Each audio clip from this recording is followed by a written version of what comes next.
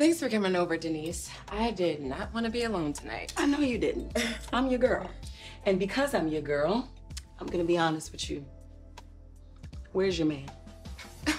What? Where is your man? Like, where's your man? Where's Clark? I'm sure he's just working late. Louise motherfucking Lane. What? Don't sit here and try to give me excuses for that man. If Clark Kent wanted to be here, he would be here. I wouldn't expect you to understand. Oh, I understand. I understand that your man is out all hours of the night. It's his job. He's a reporter. Louise, you do not see the signs? Why do you think he comes home every night, all his buttons ripped off his shirt? All of them, not some, all of them. I don't know. And why do you think he keeps running into all these phone booths? Who the hell is he calling, Louise? And every time Lex Luthor tries to take over the city, why is Clark never here to protect you? He's out there running games, seriously. Getting his D wet all over Metropolis. No. Clark's D is dry. I trust him. First of all, I don't want no dry D and you don't either. You somebody, so do better. And you can have a little bit more faith. I'm so sorry, Louise.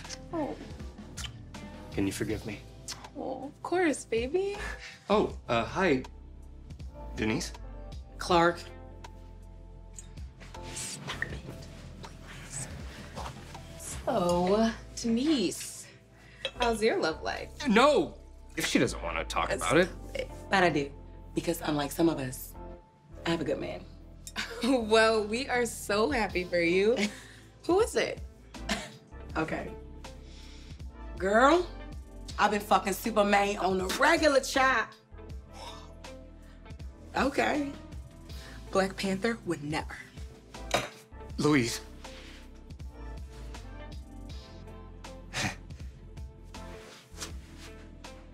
Well, what Black Panther do? Tonight, we're talking about modern relationships and asking the question, is monogamy a realistic expectation? Joining me right now is a sex and intimacy expert who is also the host of the Lovers and Friends podcast, Shan Boodram. What up, Shan? Thank you for coming. Thank you for being here. Now, I got a simple question. Is monogamy a realistic expectation in today's modern relationships? Absolutely. It absolutely is. Okay. 100%. There are still a bulk of people who would prefer to have one person. Let's be clear. There is traditional monogamy, which is one person forever, which our grandparents usually upheld. Now today, it's modern monogamy, which is one person at a time. A lot of people are very capable at one person at a time. Yeah, I saw that you're married, but you're in a non-monogamous relationship with true. your current partner? Yeah. Oh, it's spicy in the audience. Yes. Stop. I feel love, but then I feel judgment too. Relax. All right? Why do you think that's the right option for you? I believe that everybody's got three basic functions in life: to survive, to thrive, and to procreate, which means a third of your life is driven by your sexuality and your sensuality. So I didn't want that third of myself to be blocked off, and I felt with the right partner, they would also want that part of me to thrive and be exactly as I choose it to be. So what about, you know, him? Yes! There we go!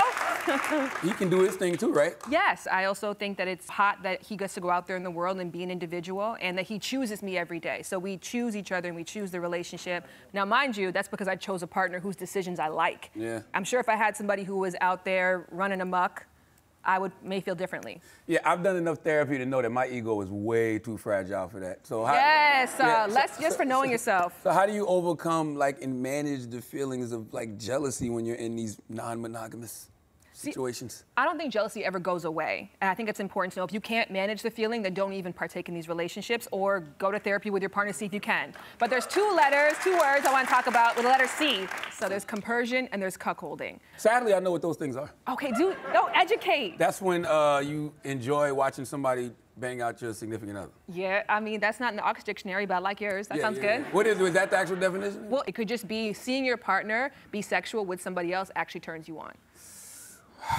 Cuckolding is that fetish. Okay. Compersion is the joy that you experience from watching someone else have fun. Everybody in the audience right now is experiencing compersion. They're watching us have a conversation, and even though they're not talking, they're enjoying it because they're seeing other people, you know, engage in a discourse. So when you can see your partner be happy and it makes you happy, I think that's a good indicator that you could be a possible fit for consensual non-monogamy. I don't want to see nobody else making my partner happy. That's my job. That's why you know it's not for you. Yeah. You know that. Now, what does a healthy non-monogamous monogamous relationship look like? I think it looks like a healthy monogamous relationship. I think in relationships, we focus a lot on the to-do list rather than the to-feel list, which is something that my friend Hey gave me. But a to-do list is, you're gonna come home at this time, you're not gonna like someone else's pictures, you're only gonna have eyes for me, you're not gonna step out in the relationship. A to-feel list is, I wanna feel celebrated, I wanna feel sexy, I wanna feel like my opinion matters, my dreams matter, I wanna feel like I am honored in this relationship. And whether I am with you and several people or just you, that to-feel list is what's most important. So if you are in a monogamous relationship and don't feel that way, it's not healthy. If you are in a non-monogamous relationship and again, you don't feel respected and celebrated and honored and sexy, then it's not a good relationship for you. Wow.